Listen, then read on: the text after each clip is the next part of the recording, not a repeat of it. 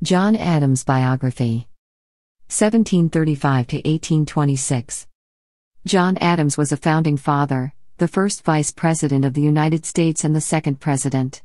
His son, John Quincy Adams, was the nation's sixth President. Who was John Adams? John Adams was a direct descendant of Puritan colonists from the Massachusetts Bay Colony. He studied at Harvard University, where he received his undergraduate degree and master's degree, and in 1758, he was admitted to the bar.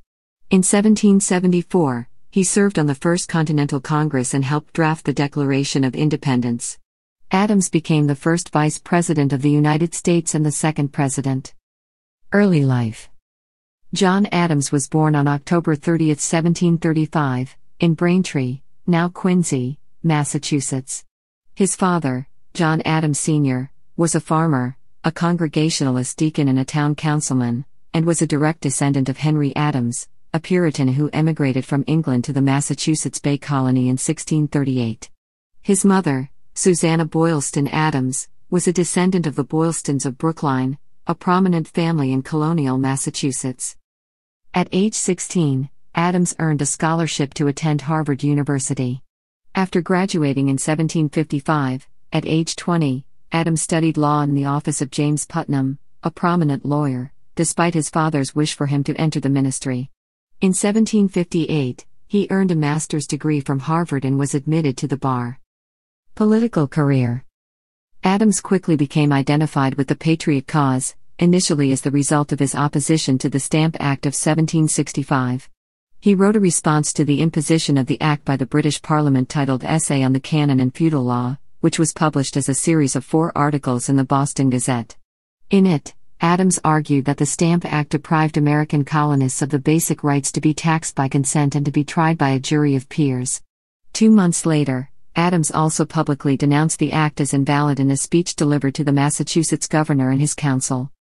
In 1770, Adams agreed to represent the British soldiers on trial for killing 5 civilians in what became known as the Boston Massacre. He justified defending the soldiers on the grounds that the facts of a case were more important to him than the passionate inclinations of the people. He believed that every person deserved a defense, and he took the case without hesitation. During the trial, Adams presented evidence that suggested blame also lay with the mob that had gathered, and that the first soldier who fired upon the crowd was simply responding the way anyone would when faced with a similar life-threatening situation. The jury acquitted 6 of the 8 soldiers, while 2 were convicted of manslaughter. Reaction to Adams's defense of the soldiers was hostile, and his law practice suffered greatly.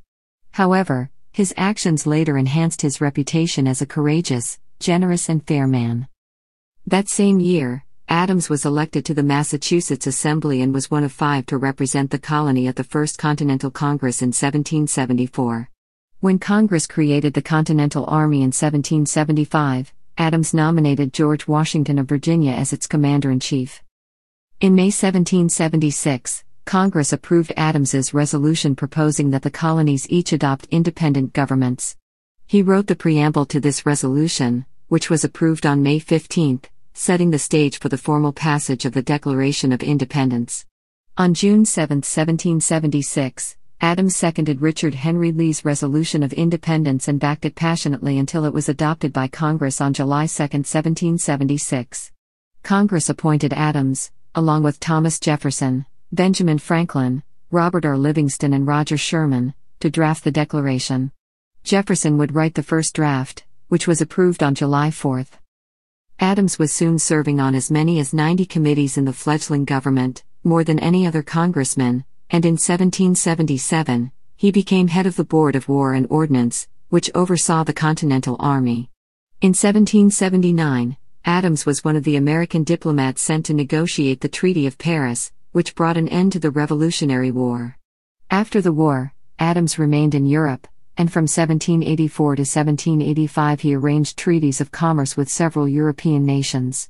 In 1785, he became the first U.S. minister to England. In 1788, Adams returned home after nearly 10 years in Europe. In 1789, he was placed on the ballot for America's first presidential election. As expected, George Washington received the highest number of electoral votes and was elected president. In accordance with the constitutional provisions set for presidential elections at that time, Adams was designated vice president. The same result occurred in the 1792 election. During both terms, Adams grew increasingly frustrated with his position as he did not have much sway with Washington on political or legal issues. John Adams' presidency. In 1796, Adams was elected as the Federalist nominee for president. Jefferson led the opposition for the Democratic-Republican Party. Adams won the election by a narrow margin, becoming the second president of the United States. During Adams's presidency, a war between the French and British was causing political difficulties for the United States. Adams's administration focused its diplomatic efforts on France, whose government had suspended commercial relations. Adams sent 3 commissioners to France, but the French refused to negotiate unless the United States agreed to pay what amounted to a bribe. When this became public knowledge, the nation broke out in favor of war. However, Adams did not call for a declaration of war, despite some naval hostilities. By 1800, this undeclared war had ended, and Adams had become significantly less popular with the public. He lost his re-election campaign in 1800, with only a few less electoral votes than Jefferson, who became president. Personal life and children. On October 25, 1764, 5 days before his 29th birthday, Adams married Abigail Smith, his third cousin. They had 6 children: Abigail, 1765, John Quincy, 1767, Susanna, 1768, Charles, 1770, Thomas Boylston, 1772, and Elizabeth, 1777.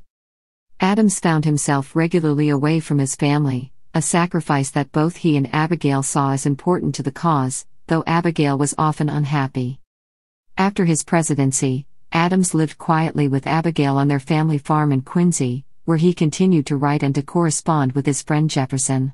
Both Adams and Jefferson died on July 4, 1826, the 50th anniversary of American independence. Adams's last words were, "Thomas Jefferson survives."